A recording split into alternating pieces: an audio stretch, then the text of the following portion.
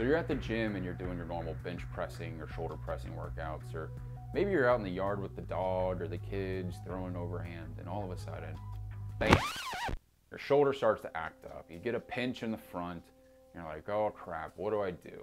It's starting to keep you up at night, it's giving you trouble. So you go to your primary care physician, maybe even your chiropractor or your physical therapist that's nearby. And they do their evaluation, and they throw out this weird phrase, scapular winging. What? My name is Kyle Waugh, and I am a physical therapist assistant, strength and conditioning specialist, and certified personal trainer. And I'm here to tell you all about scapular winging, shoulder discomfort, and really define what is happening and give you some exercises to knock this out once and for all. This was precisely my story. I had actually been bench pressing and I started to have some shoulder pain. So I went to my local PT and he started saying, hey, every time you move your shoulder, the scapula is popping off of the rib cage and it's not able to stabilize your shoulder with your heavy lifting. So my PT was right there for me. He started to give me I's, Y's, and T, pet stretches, different rowing and low trap activating exercises. And I did them. I did them nonstop, every day, as much as I possibly could, because I really wanted to get back to my lifting routine. But by the end of 6 weeks, I got to the point where these aren't necessarily helping me all that much. My shoulder's still bugging me whenever I'm bench pressing. My shoulder was keeping me up at night. And good luck if I was to throw a tennis ball for my dog. And to top all this off, now I was just really hyper aware of whatever my shoulder blade was doing. I was so freaked out that it would pop off with any exercise that I did. Now, I'm not hating on these exercises. It worked really well for a lot of people, but in my case, they just weren't really doing their job. And it wasn't necessarily the exercise's fault. It was more that my body wasn't set up in the right positioning to take full advantage of the work I was doing. So I finally started to dive into textbooks and the real mechanics of how the shoulder works in relation to the shoulder blade and the rib cage, which I had no idea most of this issue that was happening was coming from my rib cage. So what exactly is scapular winging? Well, again, my PT told me that this was the root cause of all of my shoulder problems that I was having at the current time. But when we really dive into exactly what it is, it's just a way that the shoulder's moving. It's a part of being human. There's nothing wrong with the motion at all. And in many ways, if you didn't have any winging of the scapula, you probably couldn't move your arm fully overhead. Now, when we really dive into the biomechanics of what's going on, it's when the medial border or the inferior angle of the shoulder blade pops off away from the rib cage. Now, there's two different types of scapular winging. One that's more rare that personally I've never actually seen before is when the shoulder blade is popping off the rib cage, and that's due to the long thoracic nerve being impinged or damaged somehow. Now, in the research, they say that this really comes from sports injuries, car accidents, things of that nature where that nerve just got messed up somehow. So what happens is that long thoracic nerve, which innervates the serratus anterior muscle, is unable to fully function. And if that serratus anterior isn't working properly and getting any neural connection from the brain, then we'll see that shoulder blade just pop right off the rib cage and you're in a pretty rough place. Now that's just the more rare scapular winging case that we'll see. So the secondary reason we're seeing scapular winging is typically due to poor postural positioning or muscles that can't necessarily get leverage the way they're supposed to. This comes from a poor positioning of your entire body. Say if you're leaning forward onto your toes, or you're presenting with that rounded shoulder, forward head, and sunken chest posture. Specifically, that type of posture, the rounded shoulders, that's going to limit your shoulder internal rotation abilities, which is where we'll see scapular winging occur most often. We can bring an analogy to this as wearing a dirty wrinkled shirt versus a t-shirt pulled fresh out of the dryer. When you wear that wrinkled kind of smelly shirt, you pull it out of the bottom of the hamper, put it on, and it really doesn't fit too well. It's like wearing a wrinkled up trash bag. It's pretty gross. Whereas when you put that nice t-shirt on fresh out of the dryer, it's a little warm, it's able to move.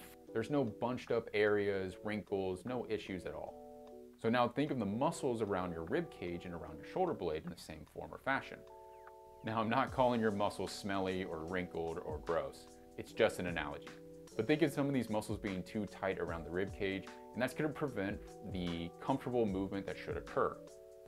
So now we're going to jump into the true biomechanics of how these muscles and bones are acting within scapular winging.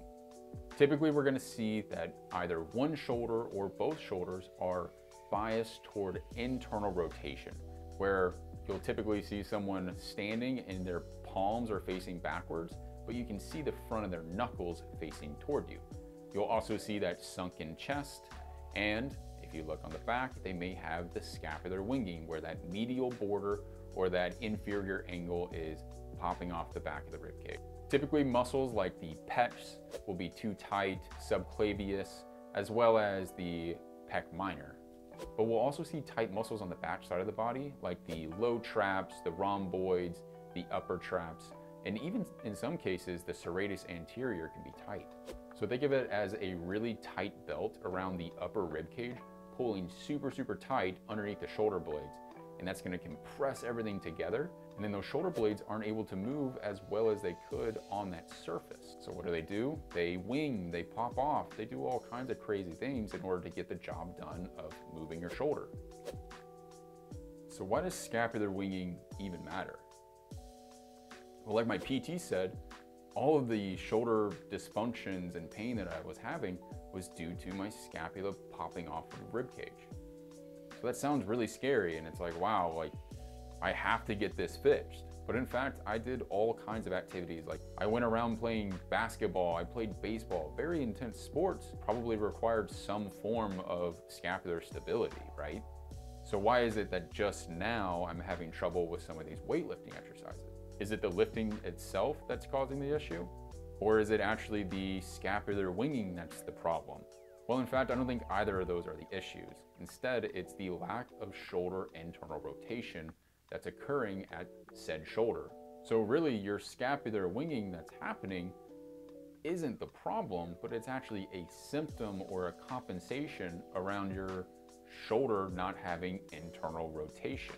Now you might be asking, well, Kyle, you just said that previously our shoulders are biased towards internal rotation. Shouldn't you have a lot of internal rotation available? Well, not necessarily. And we can really think of it this way. I can't say, hey, I need to go to my office if I'm already in my office. So if I'm already biased toward internal rotation, that means I probably can't get more internal rotation, which is why we will see the compensation or symptom of scapular winging. That scapula pops off of the rib cage in order to create some semblance of more internal rotation that your body just can't get. So without that scapula popping off, you probably wouldn't be able to get your arm fully overhead or fully scratch your back. So yes, scapular winging does matter, but we're looking at it as the problem versus the symptom. Instead, the real problem is just that lack of shoulder internal rotation. But this is a perfect segue into how to test for shoulder internal rotation. Because if you're limiting shoulder internal rotation, you'll probably have scapular winging of some sort. So now we're kind of switching gears and thinking about scapular winging and shoulder internal rotation in the same form or fashion. And we're going to be testing for both of them at this point in the video. So the first real test or assessment we can do is just standing posture. So what you're going to do is grab your phone, set it up against a book or have someone film you, walk away from the camera and, just move your shoulder blades around and see what happens. If you're just standing there and you're seeing that there's scapular winging occurring, well, we can probably say with most certainty that you're lacking shoulder internal rotation. But let's say you're standing there and there's no scapular winging, but it does occur when you start to move your shoulders around, then you may be lacking some sort of shoulder internal rotation, but we need to really pinpoint when it happened. So that brings up our second test that we'll utilize, which is the Apley's scratch test. Now you'll probably see this test done by both reaching above and below with the arms, like to scratch your back essentially. But in this case, we're only really worried about the internal rotation component of the test. So what you're gonna do is, again, have someone film you or set your phone up take a video, and walk away from it. Facing away from the camera, you're going to reach up and try to scratch the opposite shoulder blade. So if I use my right hand, I'm going to reach up and try to scratch my left shoulder blade.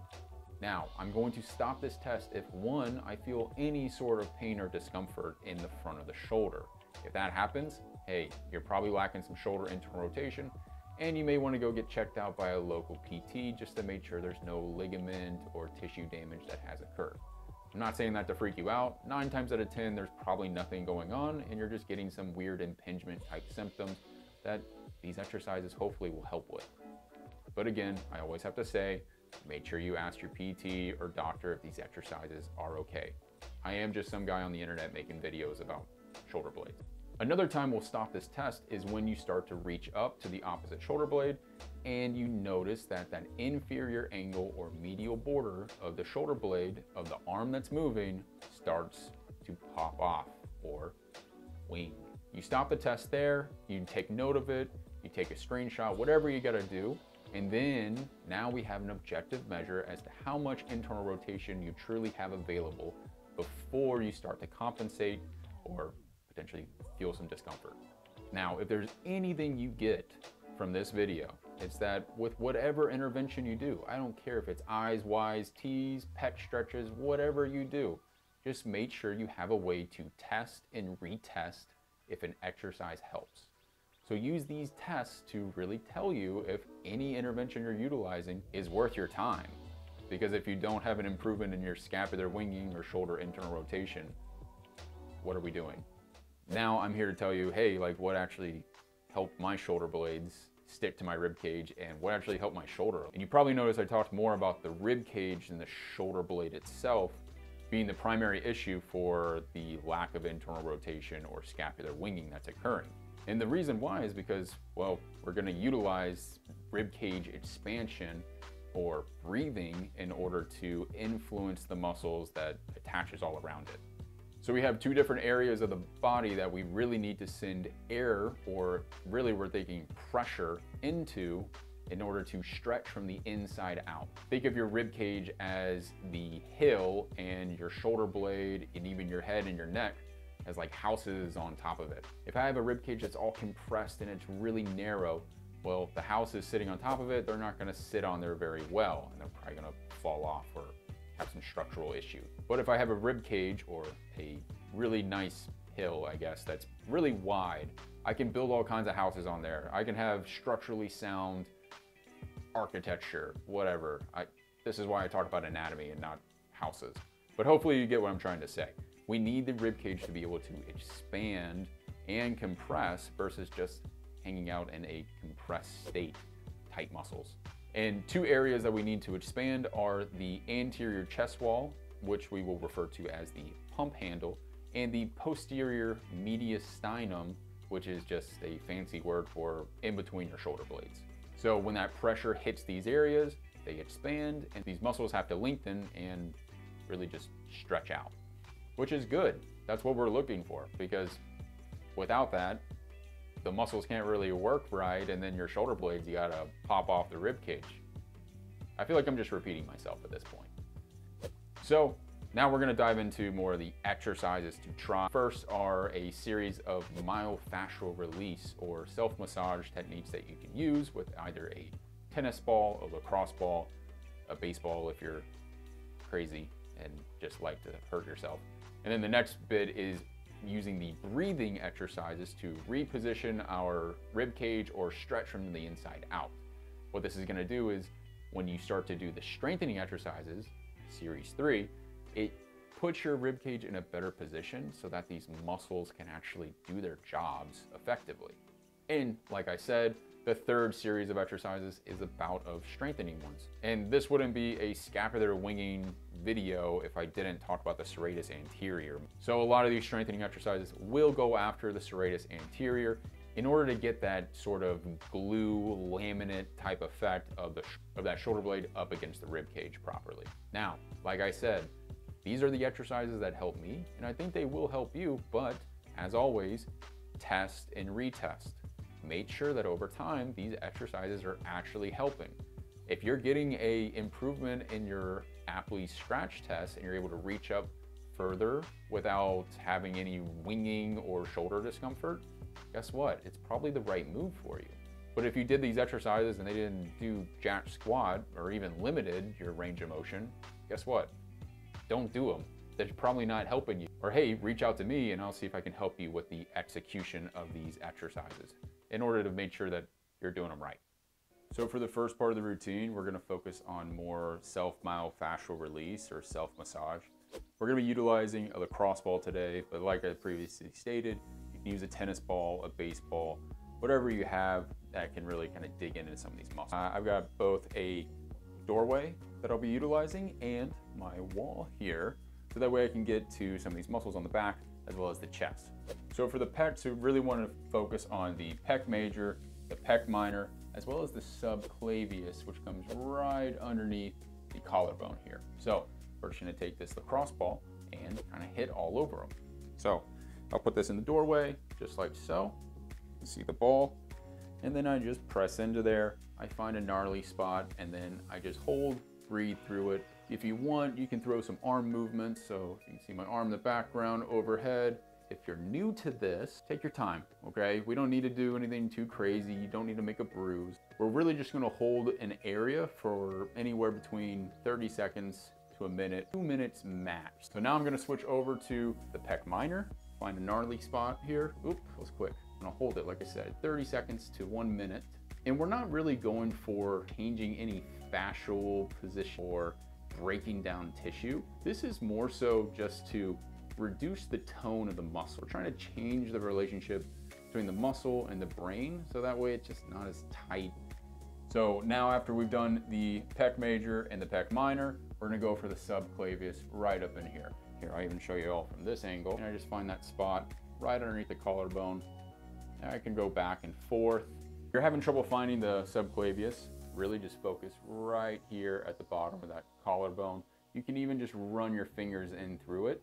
So now that we've reduced some tone through the pec, we're going to target the more posterior aspects of the shoulder blade. So the posterior aspects of the shoulder blade and some of these muscles that'll really give us trouble are the rhomboids, low trap, and upper traps. So we're gonna start with the low traps, located right through here. And then we'll work our way to the rhomboids located there. After that, we're then going to hit the upper traps. How I'm gonna hit these is I'm just gonna take the ball, place it right here, and then I'm just gonna lean back against the wall. Nothing crazy here, just find a gnarly spot, and I'm tracking right up and down between the shoulder blade. I don't wanna be on the bone itself, so stay off the shoulder blade, stay off the spine. You're not gonna hurt anything, but it's not gonna feel the best, and you're really not gonna get a change. So after I've hit the low trap, I'm then gonna go right between the shoulder blade. I typically find that actually if I go a little bit lower on it, that I can roll down the wall onto the rhomboids between the shoulder blades. Like I said, I started just below, more where I was with the low traps. Come down, squat a little bit. Oof, feels good, right? Like I said, we're not trying to break up any knots or anything. We're just reducing some tone. So for the upper trap, we really wanna utilize the doorway again. So in this case, I'm gonna hit my left upper trap. So I'm gonna take that ball right there. This can be pretty intense. So I like to position myself to where tackling the doorway. So I'll put my butt kind of up against this side of the door, put the ball here at the top, lean over, and right about there, I'm hitting it. You can kind of see it's pinned up against here. Now, there's a lot of nerves through this area. Like I feel this all the way up in my forehead. Comment below if you also feel this up into your forehead and your teeth. I should probably do this a little more often. When hitting this area, be nice. You don't have to beat yourself up. Again, we're just trying to get some nice fluffy work. So I've hit around the chest, I've hit the shoulder blade, I've hit between the shoulder blades. And now the last little piece I want to hit is the serratus and the lat. So I know I had mentioned that we're just going to be using a lacrosse ball for most of these self-massage activities, but to really hit the lat and the serratus as well as you can, a foam roller can work really well. You can also use a towel, just lay it on the floor, rolled up, and you can kind of get the same effect. So we're going to hit the lat with this, and we can kind of hit these in all like one big sweep. Think here to here, and we can roll over the two of them. So I'm going to lay on my side on the lat. Now I'm just going to rotate forward and backwards. You'll feel it kind of bounce around. Ooh, like that. Feels really good. This is more lat right now, so I'm focusing on more like the lateral posterior portion of the rib cage. Now, if I want serratus, I just go more forward. So you'll see, I'll just roll forward, up and down, side to side.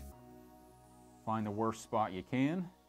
Breathe into it. Really with the serratus, we want to utilize the breath to sort of expand into these structures. I think you're trying to get those ribs to like pop out and like get in between each one with your breath. So that's it for the self-massage routine. Now we're really going to focus on the repositioning exercises to get that rib cage expansion. All these muscles are nice. They're full of blood now. We got things moving. So the repositioning should take a bit more and we can get that expansion from the inside out. The first exercise we'll be utilizing in the repositioning drills is a seated banded posterior expansion. We'll need a really light band, think yellow or peach, and that will be between the hands. And then you want to do a couple of scapular retractions and protractions, holding the protracted position. The elbows are below shoulder level, so at about 45 degrees or so. Now, what we'll do with this is we will fully exhale everything out while maintaining that scapular protraction. And as you exhale, you should feel some lower abdominals kick in. Hold your breath for 5 seconds at the end of that exhale, and then silently inhale through the nose while keeping the lower abdominals taut. Inhale and feel this expansion through the rib cage in 360 degrees, specifically into the posterior aspect between the shoulder blades. We're trying to expand the rib cage backwards in between the shoulder blades so that way the scapula can sit nice and even on the rib cage. Now, common mistakes we'll see with this exercise are overstretching the band where it's way too taut and tucking the chin underneath. We'll also see folks want to really round their back in like a turtle shell through that thoracic spine. And lastly, we want to watch out for inhaling and utilizing the upper traps. So you'll inhale and shrug the shoulders up versus being able to inhale and send that breath 360 degrees through the rib cage. The second exercise we'll use in this repositioning series is the bear position breathing. So you'll start with a foam roller between your knees and in a quadruped position with the knees directly underneath the hips and hands directly underneath the shoulders. We'll do a couple of scapular retractions and protractions while maintaining the protracted state. You'll then lean forward to put a little bit more weight through the upper body and through the hands, and make sure that you're keeping the elbows nice and soft. You don't want to lock them out and be in a hyper extended position. You'll then maintain this positioning while completing the breathing, so you'll fully exhale everything out, feeling a little bit of lower abdominal tension. You'll then hold for 5 seconds and then silently inhale through the nose while maintaining that abdominal tension. You should feel some inhalation or expansion into the anterior chest wall, as well as a bit into the posterior aspect in between those shoulder blades. Some common mistakes we'll see with this positioning is we'll hold too much of a lordotic curvature in the low back to where that back is really just swaying down, which will prevent proper abdominal contraction on your exhalation. And then we'll also see the opposite where people will try to make that turtle shell through the thoracic spine, just getting way too much flexion through that area. You may feel sufficient abdominals with this, but at sacrificing the anterior expansion that should happen. We also want to watch out for leaning too far back, in which the hips and shoulders are behind the knees and the hands, and also again rounding through that mid spine just a bit too much. And the most important part of this is maintaining that scapular protraction throughout the breathing. This position isn't too difficult, but you may want to video yourself. As you can see here, this used to be way worse, but maintaining that protracted position with the shoulder blades laminated or glued down to the rib cage, it's pretty tough, and you can see how that left side wants to pop out a little bit more than the right. So be sure that you're maintaining that positioning, but without too much excessive pec activation, as that pec activation will limit the anterior expansion that should happen. For the last repositioning exercise, we'll be utilizing a door for the supported squat hold. Now, you don't have to necessarily use a door, but the most important thing is that you need something to hold on to with your palms facing up. So we'll also be utilizing a foam roller or a yoga block between the knees. And then what you're going to do is squat down to between 45 and 60 degrees of hip flexion. Now, you'll also maintain shoulder flexion of about 45 to 60 degrees as well. As you can see, my arm is parallel to my thigh. So I'm gonna make sure my weight is in my heels as I'm hanging backwards off the door in this case. So that way I feel a gentle stretch between the shoulder blades. I'm not necessarily squeezing the foam roller, I'm just holding it in place and then I will fully exhale everything out, feel some low abdominal tension. I'll maintain that tension through a 5-second pause, and on the inhalation, where I will feel a gentle expansion through the posterior portion of the rib cage, as well as a little bit into the anterior portion.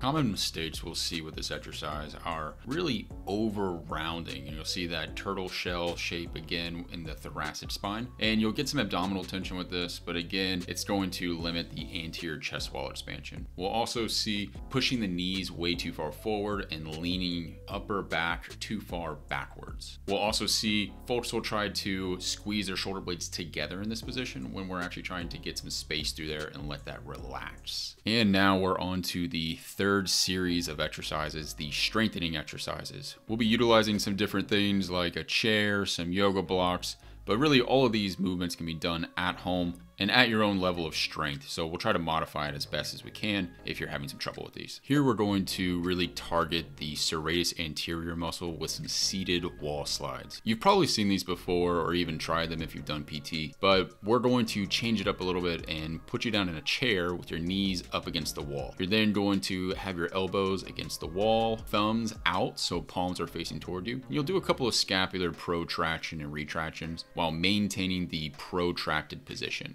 While you have everything locked in place, you're going to then gently slide your forearms with your elbows still touching the wall, up and down in a controlled manner. We're not going too far as to extend through the back or lose our stack position of the low ribs down and over the pelvis. Now you can put your hands in whatever position you feel like. I personally like to do this with the palms facing toward me, as this will keep the lat muscles from being overactive in this position. So that way you get more of the serratus anterior. And to be sure that you're hitting the serratus, you should feel a light burn through the area on the side of the rib cage just below the armpits. And we will complete 3 rounds of 10 to 20 reps of this exercise. Some common mistakes we'll see with this seated wall slide is extending too much with the low back. So as you're going into shoulder flexion, you'll see a lot of people use their low back muscles to posteriorly orient the rib cage as a whole in order to get that shoulder flexion to happen. Our goal with this activity is to keep the rib cage in place over the pelvis, so that way we can get the true shoulder flexion to occur and get the scapular upward rotation utilized by the serratus anterior. Another common mistake we'll see with this is shrugging the shoulders up and utilizing more of the upper traps rather than the serratus anterior itself. If this is occurring, you just may need to reduce the range of motion that you're trying to utilize in order to make sure you really have that serratus anterior working well. The next exercise in the series is the rough country bear crawls. You're going to need some books, yoga blocks, really whatever you have, and they can be of varying heights. And what you're going to do is assume that bear position that we practiced earlier, but with the knees off the ground. Now what you'll do is just walk over top of the books or the yoga blocks in varying fashions, from side to side, forward, backwards, diagonals, really whatever you want to do. We'll be completing this for a timed effort, so 30 seconds to 1 minute, or really whatever you can tolerate. We're utilizing this exercise to again strengthen the serratus anterior, while also learning how to maintain the positions that we previously utilized in the repositioning series. The varying heights and directions utilizes different parts of the serratus muscle, as well as building a more reflexive nature at the shoulder joint, which is utilized for more dynamic activities. And as a positive byproduct, you get a really good core workout out of this exercise. So some common mistakes we'll see with this exercise is, as you're doing the crawling, you'll keep your knees too high off the ground and your butt is over your head. This isn't necessarily a bad thing, but it will tax your shoulders a little bit faster and you may not feel as much core engaging. We'll also see people want to do this with their back pretty extended and sinking down into the shoulders. And in this circumstance, they're really just using their low back to stabilize versus their abdominal muscles and serratus anterior. We'll also see people overutilizing the pecs and the anterior chest wall muscles in order to stabilize when they round their back a little too much. Now, if you're really struggling with this exercise and you just feel like you don't have enough strength, one thing you can do is just progress the bear repositioning exercise we did earlier in the series and just lift the knees up and treat this more as a plank. You can then build up strength, say doing 3 rounds of 30 to 60 second holds while breathing all the way out and all the way in the same fashion as the repositioning. And this should help you build up the strength required to do more of the rough country bear crawls. For our last strengthening exercise of the series, we will be using a bench and one yoga block or some books. Now you'll set yourself up in pseudo bear position with your knees slightly bent and you're at about say 20 to 40 degrees of hip flexion. Now you'll set up like you're gonna do a normal push-up, but you're going to have one hand on the book or the block, whereas the other hand is flat on the bench. You'll then lower yourself down toward the bench and press away. And as you press away, you're really gonna push through the book or the block in order to get the opposite hand off the bench. This is another exercise that's really good for strengthening that serratus anterior while simultaneously strengthening the pec muscles. And I really like this because it strengthens one side at a time and makes this more of a unilateral exercise for that serratus anterior, which is especially helpful if you have, say, one shoulder that leans out more than the other. Now, a really simple way to progress this incline version is just to take it down to the floor. But what you'll see is that this is very, very difficult to maintain that scapular position, especially on the downward phase of the bear push-up. So personally, I would be sticking to the incline variation until that shoulder blade was sticking a little bit better. But it doesn't mean I can't do this variation if I'm just going for some push-up and pec strength that I wanted to get. And again, the setup and execution is exactly the same as the incline variation, just without a bench or hands on a coffee table. Lastly, you would want to complete 3 sets of 10 to 15 reps of either the incline or the floor variation of these push-ups in order to get the appropriate stimulus for strengthening these scapular muscles. Typically, you'll see most of these common mistakes pop up in the floor variation of the offset push-up, but the biggest one we'll see is just extending through that low back and stabilizing with the spinal erector muscles versus keeping the knees slightly bent and able to maintain that position of the rib cage versus the pelvis to keep that abdominal tension working. So if you made it to this part of the video, I just want to say thank you so much for watching my content, as I'll be posting more videos to come on different postural issues, as well as just general strength training and rehabilitation practices. I'll also invite you to check out the blog post on my website at wawpersonaltraining.com, where there will be a full written out version of this video where you can follow along and do some of the exercises, and sign up for a free 20-minute posture and movement assessment.